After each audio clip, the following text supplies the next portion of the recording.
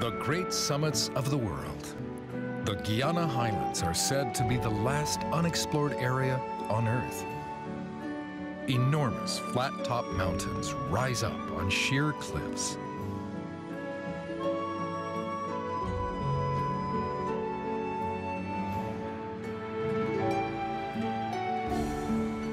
This spectacular landscape was created over hundreds of millions of years.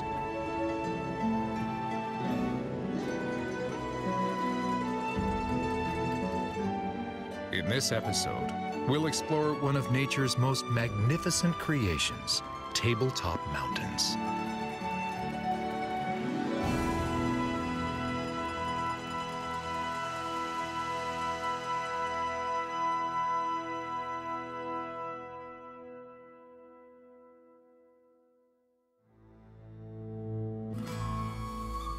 The Guiana Highlands of South America are made up of more than 100 tabletop mountains, immense plateaus encircled on all sides by gigantic cliffs. In the language of its indigenous people, Guiana means land of many waters. This region's rainfall averages more than 4,000 millimeters a year.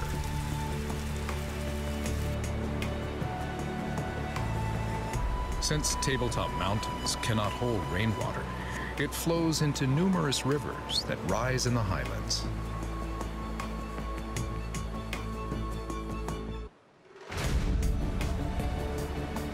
It then cascades over the cliffs as awe-inspiring waterfalls.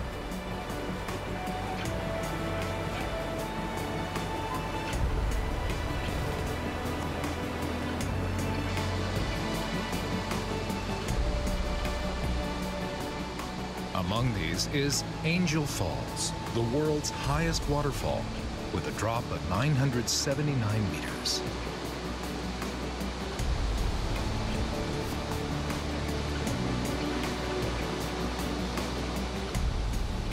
The water pours out from one of the largest tabletop mountains in the Guiana Highlands, Ollantaytambo.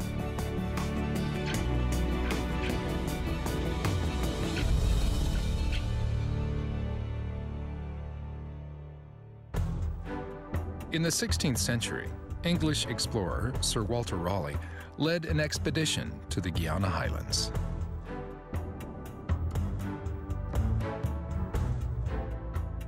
At the time, European kingdoms were avidly sending explorers to South America in search of gold.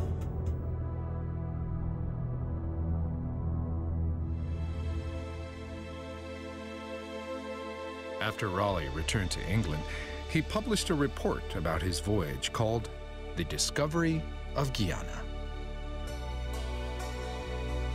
Raleigh wrote, "It appeared like a white church tower of an exceeding height.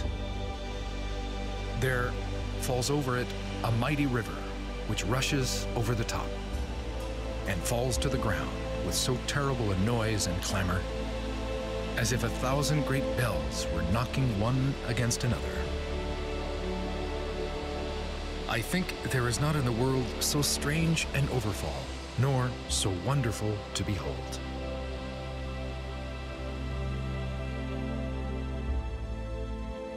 Thanks to his report, the world learned about the unique topography of the Guiana Highlands, created over the course of hundreds of millions of years.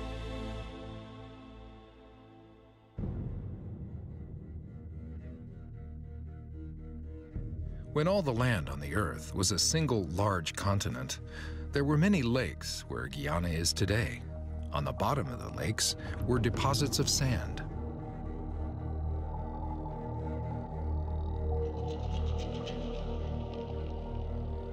"200 million years ago, hot outpourings of mantle rose from the Earth, pushing the sandstone layers on the bottom of the lakes upward.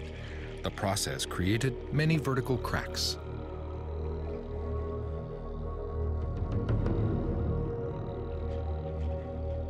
The cracks were carved deeper by rainwater erosion, shaping the tabletop mountains into what we see today.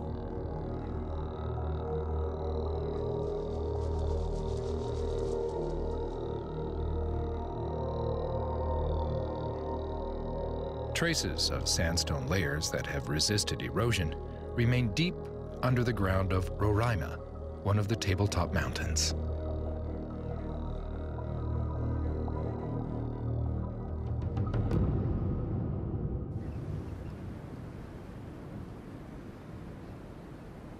To find these traces, we'll go deep into a rock crevice.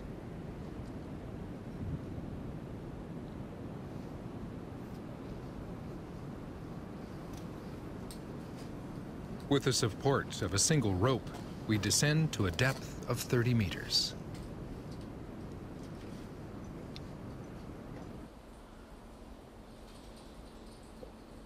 Inside, the crevice is covered by dense moss that's like a carpet of green velvet.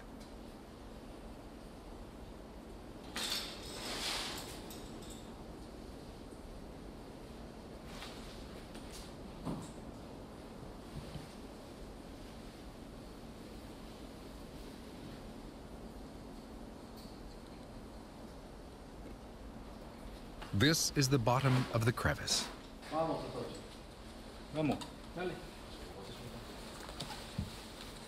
We head further into the cave.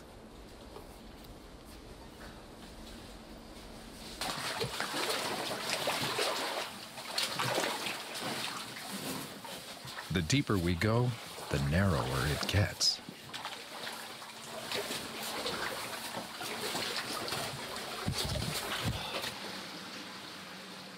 Suddenly, we find ourselves in a wide space like a hall. We can hear the sound of flowing water.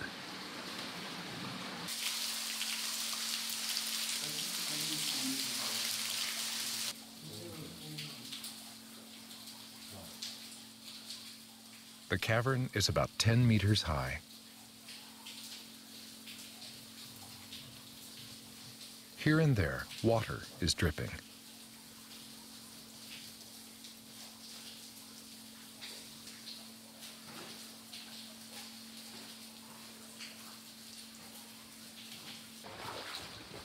We find what we came looking for.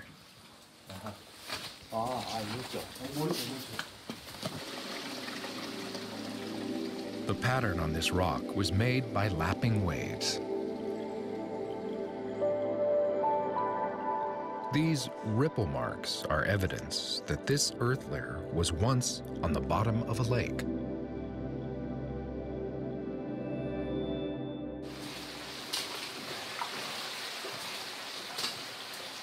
We head deeper into the cave.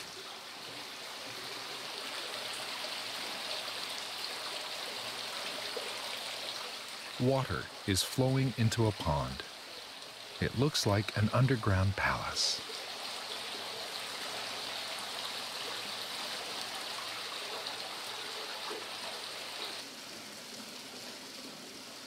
In the round basin, gouged by drops of water, are shiny stones.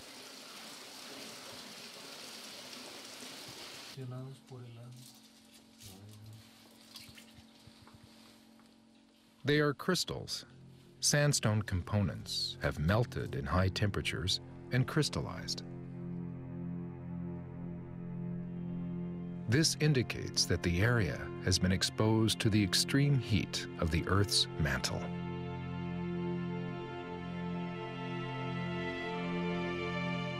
The Guiana Highlands, one of the Earth's unique monuments, created over hundreds of millions of years.